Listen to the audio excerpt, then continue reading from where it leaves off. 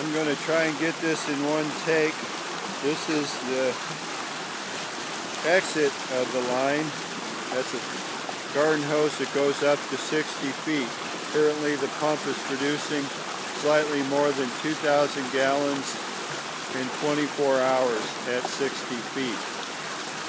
That's a rotary seal and a pillow block with a 1.5-inch water pipe through it. The 1/2-inch pipe runs through the center of it. I've got it wedged in place with blocks of wood and goes into 1-inch black tubing for irrigation. It's about 300 feet of irrigation hose, or 400 feet of hose that gives about 3 rows. In the center it takes up about 2 feet.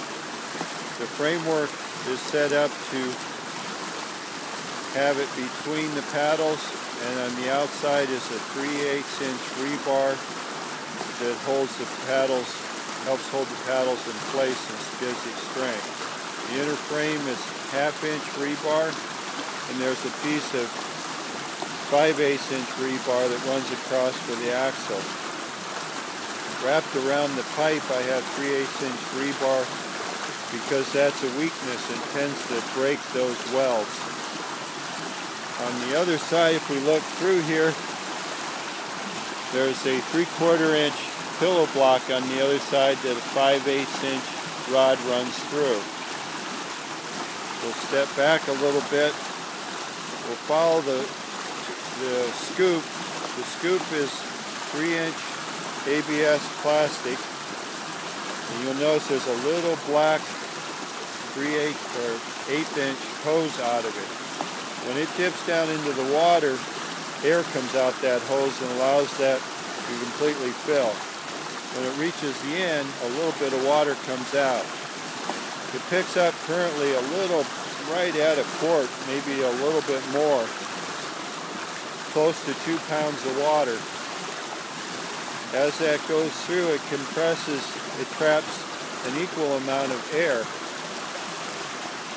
And when it goes through, you'll notice on here you'll get a little bit of air come through, followed by a slug of water.